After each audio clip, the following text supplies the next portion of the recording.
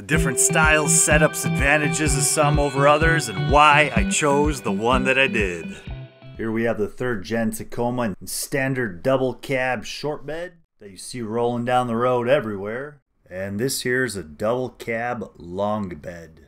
Today we're going to talk about which toppers I think will look best on the Tacoma Access cab long bed. And this here truck is my beautiful, badass Tacoma in Lunar Rock, living its life up here in the beautiful Rocky Mountains of Colorado. We're going to roll with the pictures as they come. This here is probably the cheapest option. It's some sort of soft top camper shell. I have zero interest in this, so I'm not even going to consider them. But they're fabric, they're lightweight, you can take them on, off by yourself, they're cheaper. Also, they flap in the wind, they degrade in the sun, they don't last as long, they don't insulate, not for me.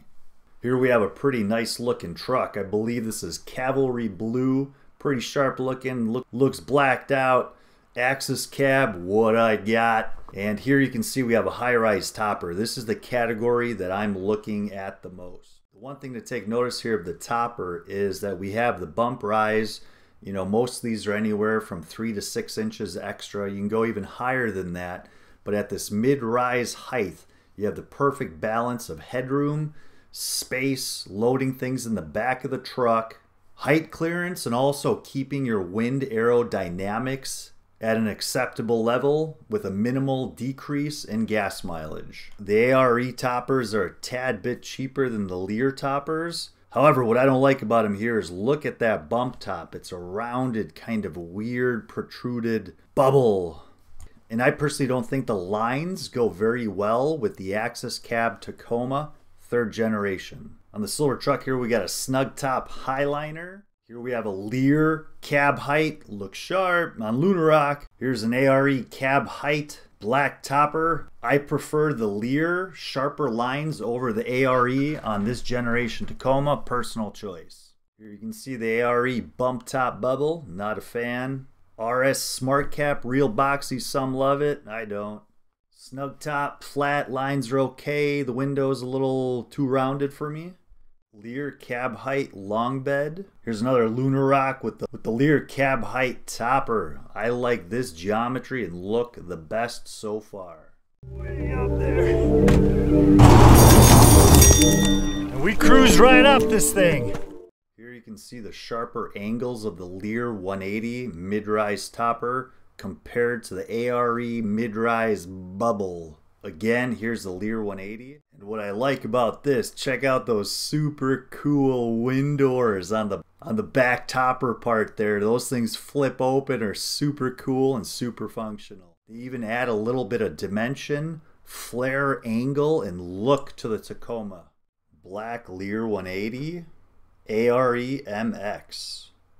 Leer 180 with wind doors, access cab. Sexy looking truck. This Leer 180 with wind doors is really starting to grow on me. I like the look of this with the access cab. Look at that, just sharp lines. It looks mean, looks bad, looks perfect there in the desert. This is a Snugtop Highliner. This doesn't look bad either, but it is sitting on a 2nd generation Tacoma, and I think it'll be a little bit too rounded on the 3rd gen. Snugtop Highliner on the 3rd gen. I think Century makes this exact topper as well. ARE MX bubble. And here we have a long bed RS Smart Cap. Kind of looks cool, but it's a little too long, a little too flat. Doesn't match the top of the cab very well in my eye. Snugtop Highliner, not bad, not bad. Some kind of pop top tent camper. This looks super badass. However, for daily driving is not very practical. Super cool. And again, Leer 180 on the short bed, I don't really like it that much. ARE MX, here it does look good on a 2nd gen Tacoma. I don't know if it's an older version or what, here it looks really nice. But on the 3rd generation here, that bump top, it's just too much. The lines don't match up to the sweet 3rd gen Tacoma lines. You can see that right here. Leer cab height short bed, you can see the back window is different. Some of you might like this look. Here we have the ARE cab height Overland model with the black accents. Leer cab height model. And again here, ARE MX bump top.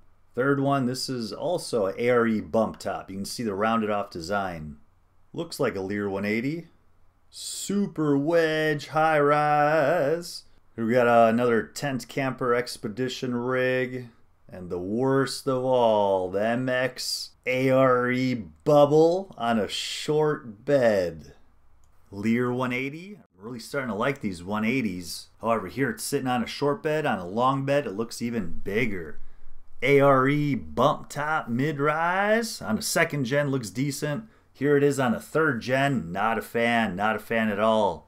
That black window looking thing in the front is not a window. It's just a piece of plexiglass stuck on there. It serves no purpose. Smart cap looks decent, but these things are like $5 grand. Here we got one of these soft topper shenanigans. It may work for you. However, where I live at high altitude, the UV rays would just destroy this thing. I bet you in a year, this thing would be toast. First branch to touch it after that, it would probably shred to pieces. But for short trips to the beach, quick light camping expeditions, take it on, take it off, it could be an option for the right situation. AREMX, Leer 180, Smart Cap, Leer 180. I think we might have a winner. Snugtop Highliner doesn't look too bad, but I like the other one better. A bed in the back of the cab. I'm going to build one of these things. AREMX Bubble Terrible. A Leer standard cab height with wind doors, and a Leer 180. Coming up, we got a montage of a whole bunch of toppers.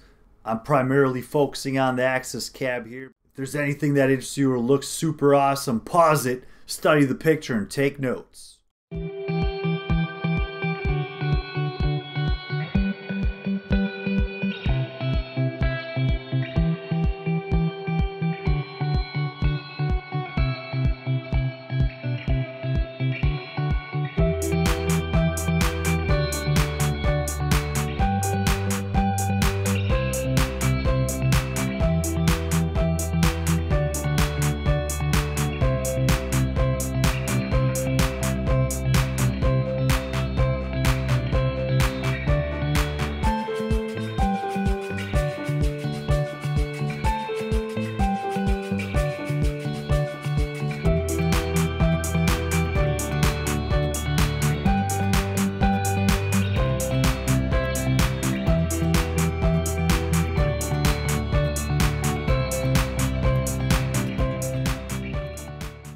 These are my truck before pictures, and I just placed my order for a Leer 180 mid-rise lunar rock topper, baby. Be sure to subscribe. Follow the journey, watch the video right here.